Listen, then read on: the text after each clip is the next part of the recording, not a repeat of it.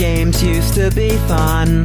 I'd spend days hiding from the sun. Plots were so original, deep but hyper-literal. No underlying themes and always apolitical.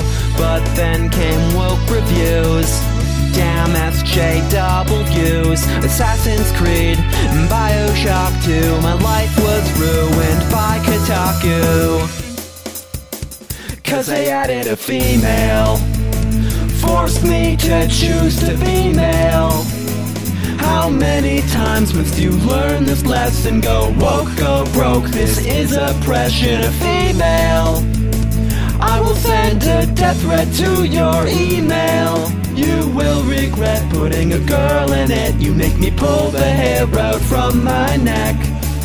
Video games, I love you, baby, but what have you been doing lately? Were you not told about my Twitter polls? Please reinforce the gender roles. My life once was full of peace, having dreams of Master Chief. After jerking all night to my cartoon wife, I didn't think a thing could destroy my life. But then they added a female, forced me to choose to be male. Battlefield and Call of Duty no longer filled with manly beauty. A female, I'll take it out on workers working retail. You just could not resist putting a girl in it. I have no life and I'm a piece of shit.